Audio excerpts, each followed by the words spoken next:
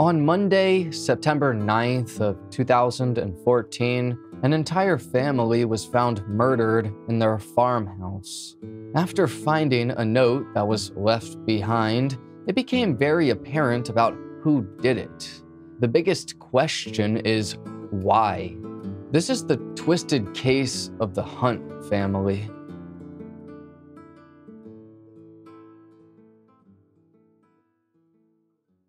Hello, friend, and welcome to High Time Crime. My name's Joel, and on here I specialize in true crime and also staring contests. Just kidding. What you were looking at was a still image, but it's now a video. And I am not real. Or am I? But anyway, today we're going over the case of the Hunt family and what happened to them on that awful September night. So for our story, we're heading to Lockhart, New South Wales, Australia. Originally known as Green's Gunya in the 1850s because of a man named Mr. Green, and he was the earliest settler here and had a shop set up. It was officially changed to Lockhart in 1897 though.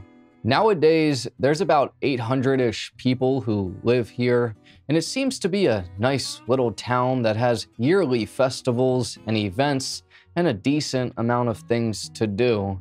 One person that lived here, specifically on a family-run farm, was named Jeff Francis Hunt. Born in March of 1970 to John and Lynette Hunt, he was the second of 4 children, all of them being boys. They grew up on a family farm and seemed to be a pretty normal family.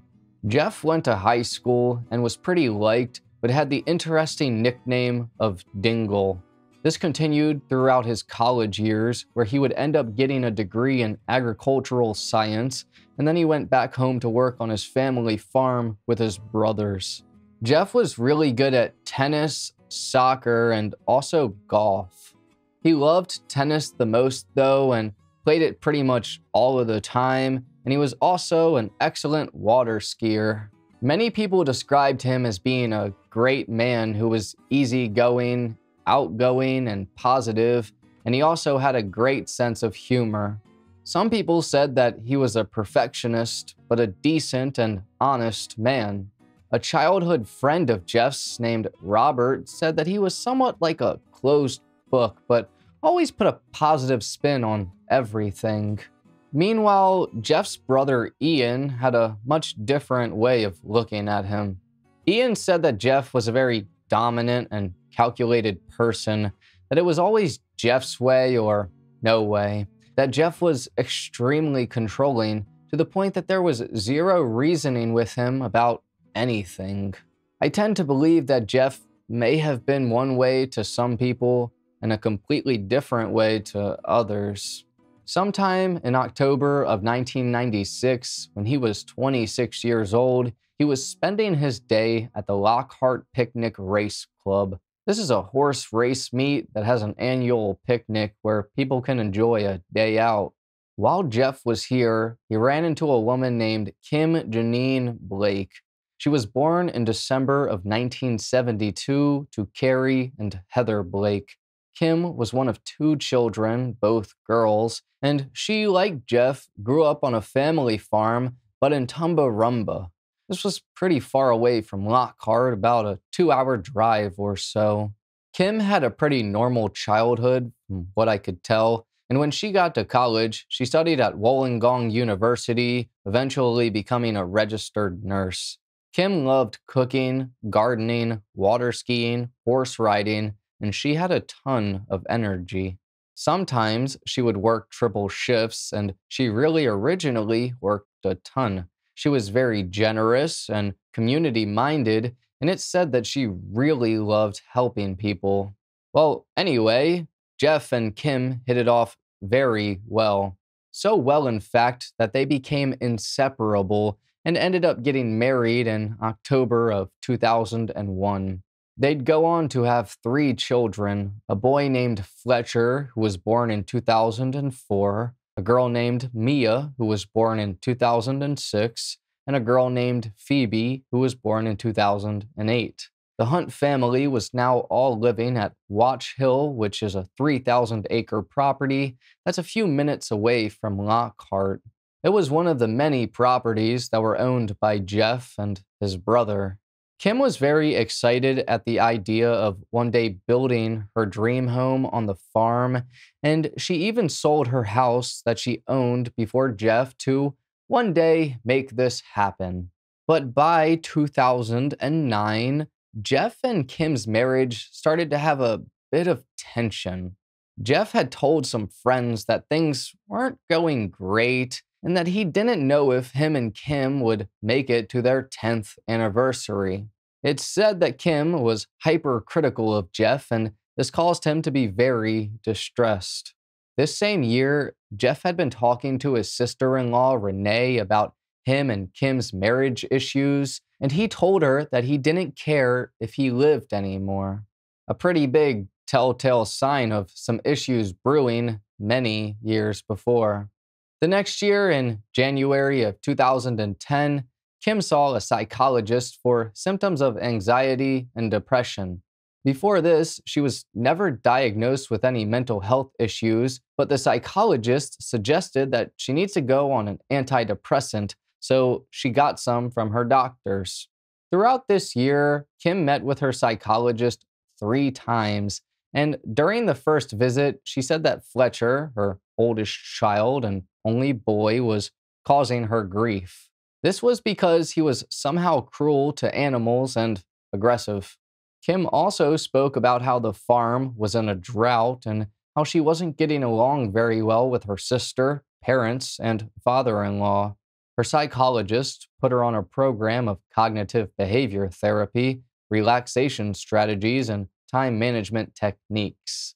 This same year, or about the middle of 2010, Jeff had told his brother that if he dies, he hopes Fletcher dies with him because he would hate for Fletcher to be trying to run the farm with Kim telling him what to do.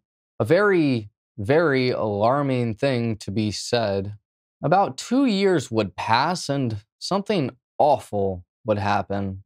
Kim was driving down the road when she was involved in a bad car accident on July 17th of 2012. Originally, she was not expected to survive, but she did. She suffered a severe brain injury and cervical fractures and was left with permanent physical disabilities. This included weakness of her entire right side and decreased strength and function of her right hand. Kim's super high energy levels turned to practically nothing, and she had to sleep all the time. This was because if she didn't, she'd become very frustrated and angry, especially at Jeff and her oldest child, Fletcher. Kim stayed at the hospital for about 7 months, and on February 22nd of 2013, she returned home having full care basically around the clock. She needed assistance for activities at her home, and this especially included taking care of the children. These workers would help her get the children ready for school, cook, and clean. Initially, Kim had a caretaker there 12 hours a day, 7 days a week, but eventually it was cut down to 5 hours on weekdays from 3 to 8 p.m. and 12 hours on weekends. This same year, or 2012, one of Jeff's brothers left to run his own farm as a separate business. That brother was Ian, and as I said before, they already had a bit of tension. This caused some pretty big problems between the brothers, and Jeff became concerned about financial problems. Kim, after her accident, would become incredibly frustrated with her husband and her son. She really found Fletcher's behavior to be unbearable at this point, and by 2013, she had taken him to see her psychologist and a few other doctors. Fletcher was diagnosed with ADHD and he was given Ritalin. Meanwhile, Kim, who by now was still taking her antidepressants, had her dosage doubled in May of this year. In early June of 2013, at Jeff's request, the couple went to therapy together. A few days later, on June 6th, Kim went back to this therapist by herself, and she told him that on numerous occasions she wished that she would have died in the car accident, and if she could, she'd take her own life. Kim told the therapist that she believed Jeff's brother defrauded the family business and that she was upset because she couldn't do anything she previously enjoyed doing, like water skiing. Kim also said that she had nothing to live for. About a week later, on June 14th, a telephone counselor called Kim because her case manager requested so. Kim had an entire team helping her because of the accident that was funded by the government. But during this conversation, Kim told the counselor that she had thought of taking her life in the past few weeks and that there were guns in the house. The counselor then called local authorities because of their protocols, and this same day, the police paid the Hunt family a visit. Kim told them that she was okay, but due to safety precautions, the officers arranged for an ambulance to assess her. The officers also asked Jeff about the guns, and he took them to his gun safe. He showed them 2 rifles, a .22 caliber and a double-barrel 12-gauge shotgun. Jeff told police that Kim didn't have access to this safe, though, but the police took the guns anyway.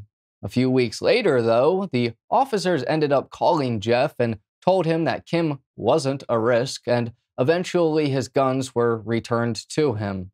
Kim's friends and family had noticed that her personality was a bit different because of her brain injury and that she lost her filter. She would be very mean and aggressive to Jeff and oftentimes publicly criticize him for many things.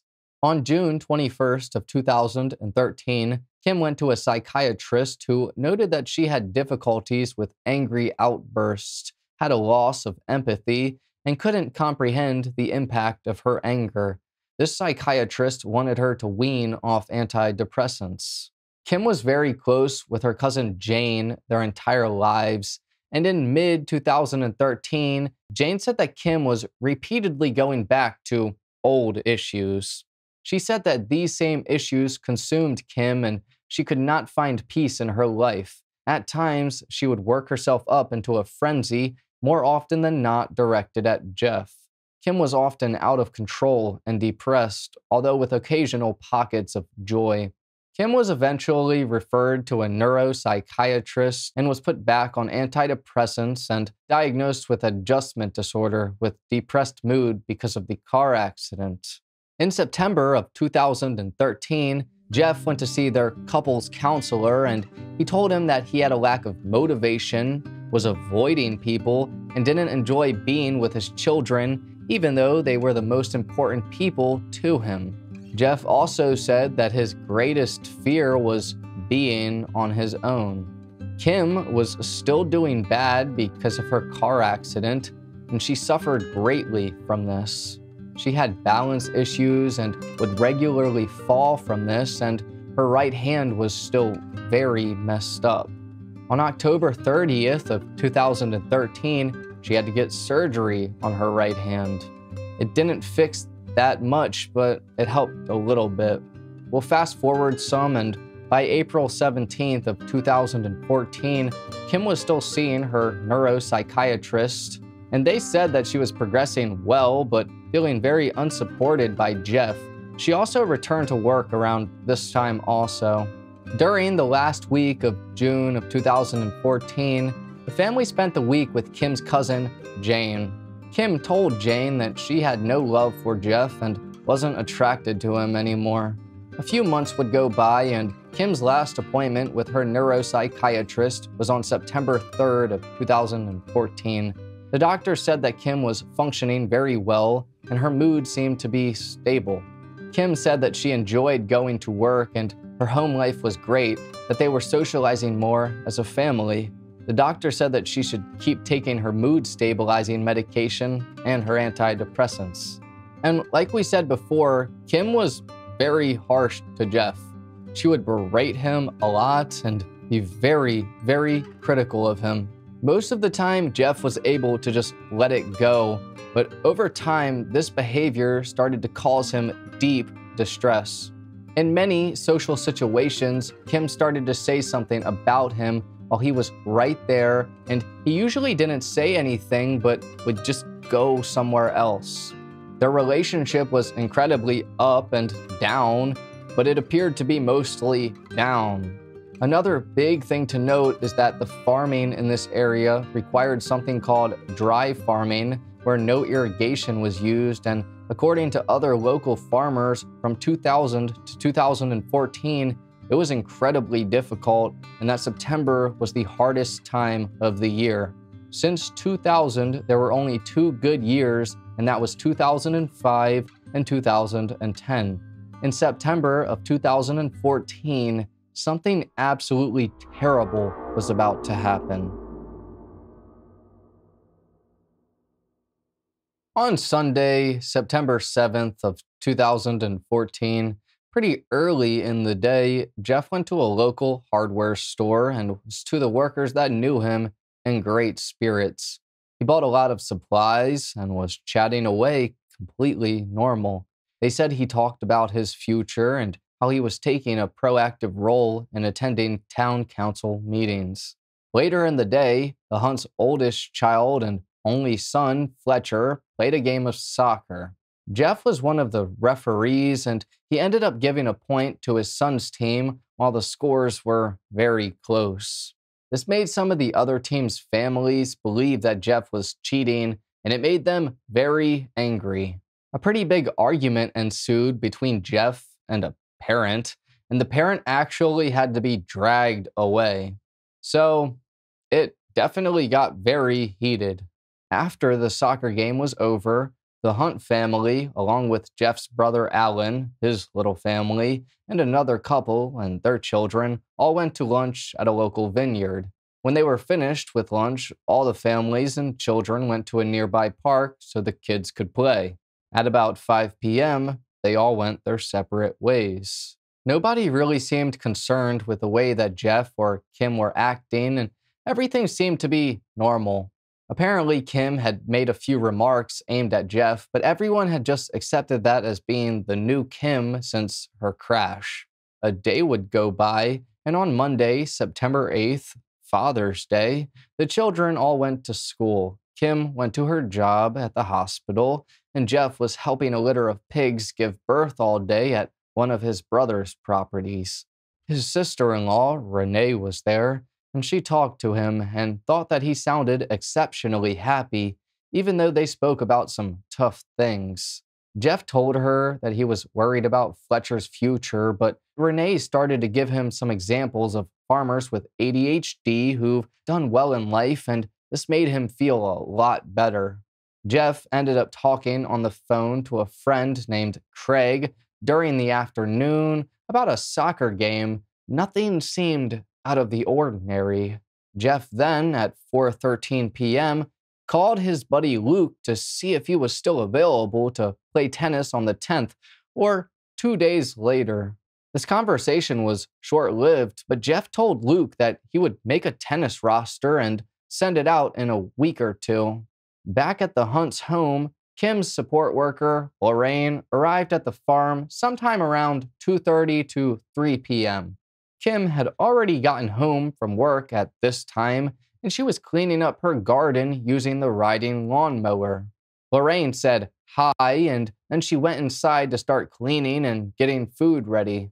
Around 3:45 p.m., Kim went to the front gate of their property and got the kids off the school bus. They all had some tea, and then Kim helped their son Fletcher with his homework. He told her that some children at school teased him about what happened with his dad the day before, and they started calling him something very rude that rhymed with his last name, Hunt. The children were also saying that Fletcher's father was a cheater. Jeff had gotten home around 5 p.m. and then wrapped some Father's Day presents for his dad. Jeff then took the children to his parents' house not too far away in Lockhart. His father, John, said that Jeff appeared no different than any other time and was talking to them and appeared happy. Lynette, his mother, had a completely different outlook to Jeff. She said that he was less happy than usual, and when he and their grandchildren left at about 6 p.m., she told John that Jeff had no smiles that day. John replied by saying, "No, he hasn't smiled for a week."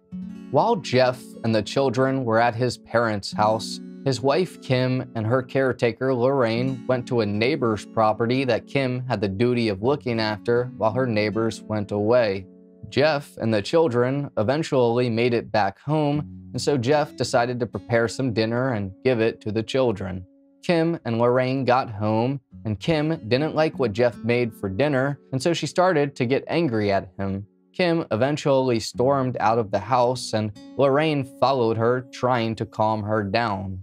She then went on a rant about how Jeff was lazy and that her brother-in-law, or Jeff's brother, Ian, stole money from their family trust and a bunch of other things. Eventually, Kim and Lorraine went back inside, and by this point, the children were all taking their nightly baths and in pajamas. Jeff then made the school lunches for the kids for the next day. Kim and Lorraine were in the other room. Lorraine asked Kim if Jeff was depressed because he seemed quieter than usual. Kim then started to berate him again and tell Lorraine that she was angry at him because he played golf on Saturday and left her to care for the children. A bit of time would pass, and it was now 7 p.m., and all the children were watching their favorite TV show while Jeff was on the sofa in the same room. Kim and Lorraine were at the dining table, which was also in the same room, and Kim continued to say things about Jeff and began to complain once again to Lorraine, saying that he was lazy and does nothing. Lorraine then did a few more things around the house and said goodbye to all the children and Jeff and Kim. Jeff said to her, "Goodbye, Lainey. Thanks. See you tomorrow." Lorraine said that there was so much tension in the house that night that you could have cut the air with a knife. 30 minutes later or so, at about 7:30 p.m., Jeff spoke on the phone with his brother, and it was just a normal catch-up call.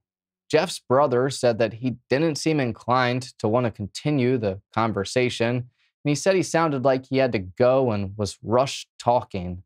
This phone call only lasted for about 3 minutes. The next day, on September 9th of 2014, Lorraine, Kim's caretaker, went to the Watch Hill farm at about 2:45 p.m. She was kind of surprised because Kim's car was in the driveway and Kim was supposed to be picking up her son from cricket practice after school. The family's dog, Ellie, was barking very loud and running back and forth. Lorraine thought to herself that something seemed off here, and so she started to head towards the back door of the home, which was used as the main entrance. While walking, Lorraine saw Kim lying on the pathway with a blue jacket over her head. Shocked, she ran over to Kim because she thought she fell as she typically would, but this time was much different. Lorraine lifted the jacket off of her head and saw a ton of blood. Immediately, she ran inside and called 000 or 911 in Australia, and the call came in at 2:51 p.m. While on the phone, Lorraine walked back outside to Kim and realized that there wasn't just one jacket covering her, but two, and that they were Jeff's work jackets that usually hung in the laundry room. Lorraine then noticed a shell casing on the ground nearby and realized that Kim had been shot and was dead. While still on the phone with the operator, Lorraine went back into the house and noticed a handwritten note on the dining room table and looked out the window and saw Jeff's car parked next to the family's dam. By about 3:04 p.m., ambulances arrived and confirmed that Kim was dead. They kinda walked inside of the house, but it was in complete darkness with the blinds closed. One of the first responders in the ambulance noticed a shotgun shell on the hallway floor, and right then and there, I believe that they knew something even worse happened.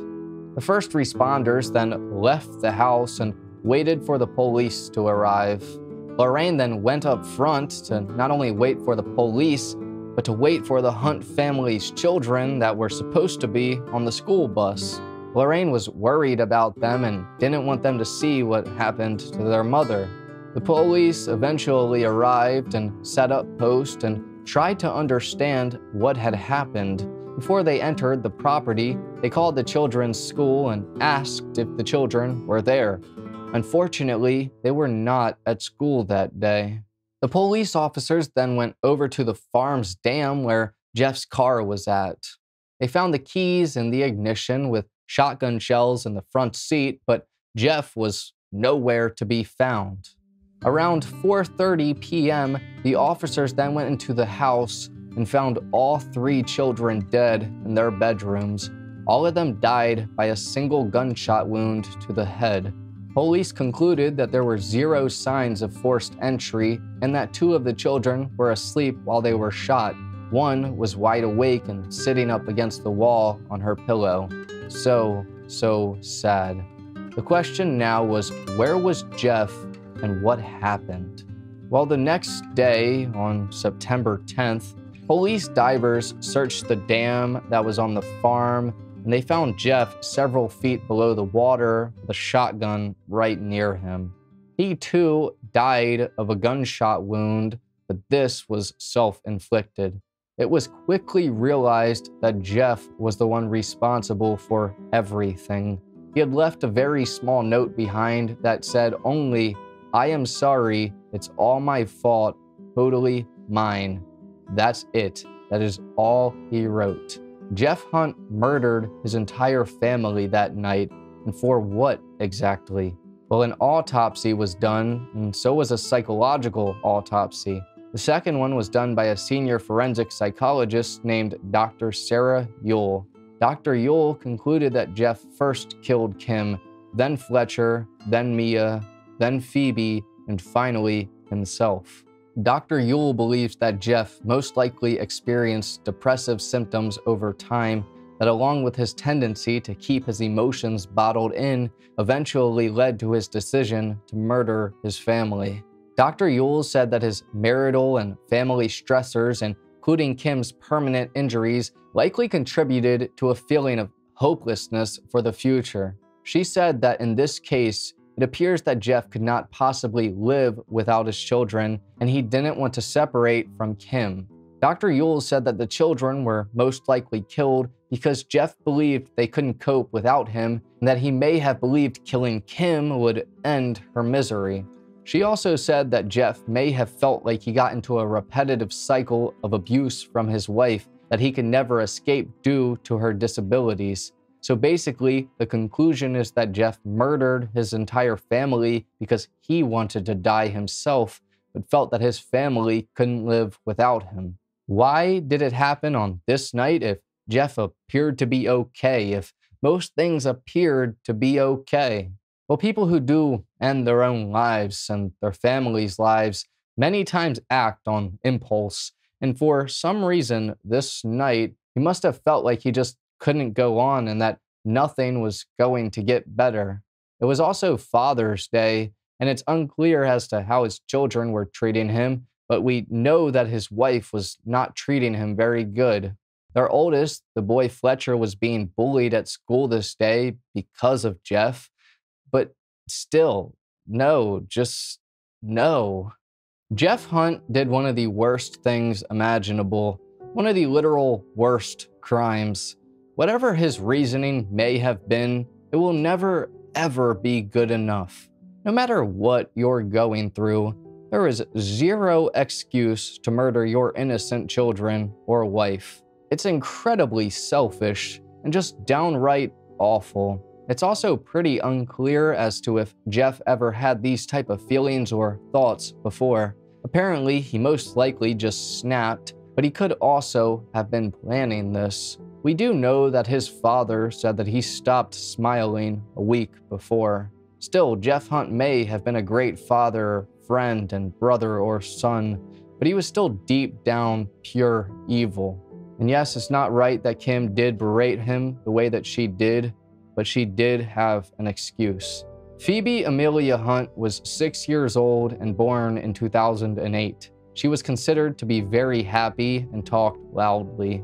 This year, or 2014, was her first year in school. She was the youngest member of the family, but apparently the most bossy. Phoebe had a natural ability for sports and was already learning how to water ski. Mia Isabel Hunt was 8 years old and born in 2006, and she was very quiet. She suffered from anxiety from when Kim went into the hospital, but was starting to do okay. Mia enjoyed reading and her own company, and oftentimes would do Fletcher's homework for him. She loved to nurture others and enjoyed learning. Her creative side was said to have came out, especially in the kitchen, and she enjoyed music and excelled at sports, especially netball and tennis. Fletcher Alston Hunt was 10 years old and born in 2004 and was a loud child with a lot of energy. He was said to be sometimes challenging, but liked soccer and riding his bike. He just upgraded to a full-sized one. Fletcher liked to jump ramps that he made on the family's property. He was a great athlete, and in one of his games at the age of 10, playing in the 14 under division, he managed to kick 5 goals. Kim Janine Hunt was 41 years old, and she had a great energy to her. She put in a lot of effort into everything she did and was a skilled nurse, a great chef, a gardener, and she loved sports. Kim was considered to be a generous soul who gave so much to everyone around her. She worked hard to overcome such a terrible car accident, and in 2 years really was making some progress according to her friends and doctors. This entire family is deeply missed and remembered, and what happened to these innocent souls on this night was awful. I hope that they're all resting peacefully and that their families have been able to find a bit of peace. But anyways, thank you for watching this episode of High Time Crime. If true crime is your thing, then please subscribe and hit the like button because that's all we do. Another thing is that recently I started an all-exclusive Patreon. Here, you're given the choice of 3 tiers, and the last one allows for a Patreon-only video that's uncensored. That and the second tier allow you to have your name at the end of each High Time Crime video. This is just in case you want to support me a little further. I hope you have a great rest of your day. Take care, friend.